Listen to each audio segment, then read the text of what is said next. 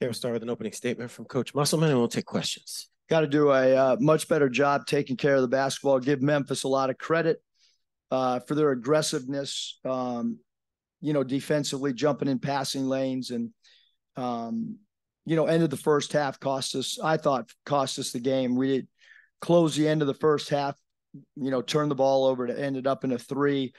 And obviously the 18 turnovers is, you're not going to win many basketball games turning the ball over that much. Coach, what were the challenges with David Jones, and what's the level of concern with guards getting loose the last couple nights? Well, he's a great player. Creates mismatch problems because he can play so many different positions. I'm sure it was a career night for him. We've been pretty good guarding certain people. Tonight we were really poor guarding him. Again, give him a ton of credit. His efficiency was through the roof. From 3, the field, free throws across the board. I can't remember a player that scored 36 points against us. Coach, just curious your thoughts on how the team responded after the double overtime game yesterday. Did you think fatigue played a factor down the stretch, and what do you think about their ability to kind of chip away at the end? I would say, Curtis, that if it was both teams played last night and it's 42-42 in the second half, we gave up 5 points off technicals. That cost, 5 points. It's a 5-point game. And we gave that up on technicals. And like I said, that was a disastrous end of the first half. And so you take the technicals in the end of the first half, and I think that's the ball game. And then how important is it to turn the page here on a short turnaround? I know it's a third place game and there's disappointment in the loss, but you get to play a team like North Carolina, a potential, NCAA tournament matchup again. Yeah, we got a lot of stuff we got to get better at, a lot. So.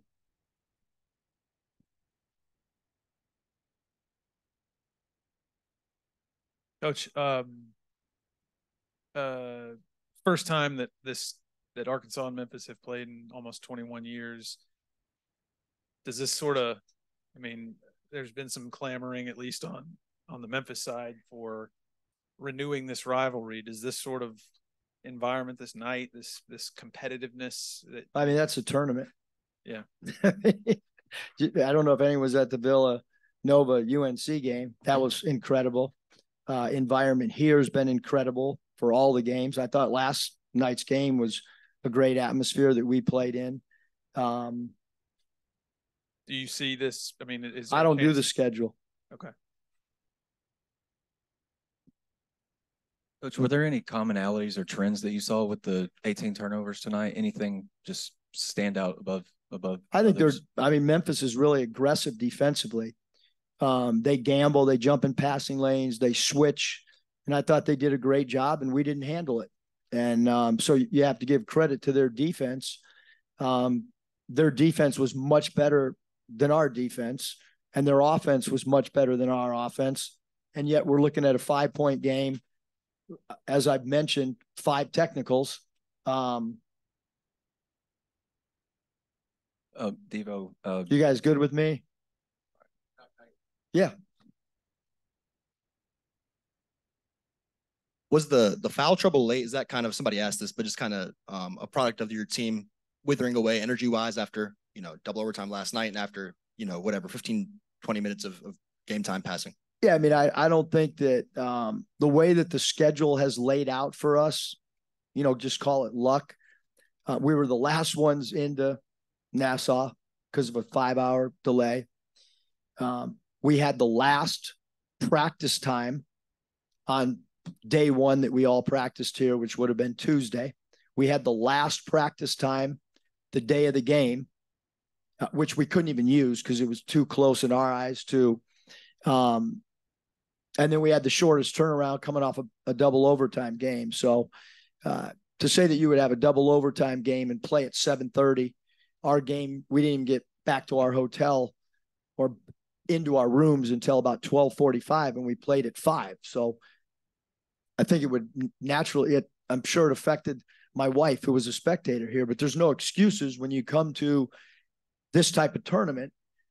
You roll with what the schedule says. So there's no excuses. Memphis beat us. So I want to be perfectly clear. All the credit to Memphis. They outplayed us. They beat us. He turned the basketball over. Having said that, I think if fatigue was a major issue, we would have seen a little bit different score in the second half. And I think if there was 5 more minutes in the game, our team would have continued to play and compete. So I didn't think that that was a real issue. I thought the technicals hurt us bad, and again, end of the first half. And I mean, nobody could guard a player on the other team. Nobody. I mean, he did whatever he wanted, which is what great players do. Doesn't matter what defensive scheme, you go out and you have a hell of a game. And that's what he did. I don't expect anybody to have 36 against us. We usually do a really good job on primary guys that we focus on. Obviously, the way that Jones has played all year, he's a much improved 3-point shooter. Credit to Penny, credit to their coaching staff, because he has improved in that area. Credit to the young man, too. I'm sure he's worked a tremendous amount of time. And he's a tough kid. I mean, he's a great offensive rebounder. He's a great defender. He made a name for himself tonight, quite frankly. I mean, he really did. I mean, there's a lot of scouts here and stuff. They're going to remember that performance because he played that good and he was that dominant on unbelievable efficiency. I didn't think he took one bad shot and he scored 35 points, 36. That's hard to do, score 36 and have unbelievable, impeccable shot selection. He had better shot selection than almost every guy on my team. Some guys that, I mean, he did. He kicked our butt.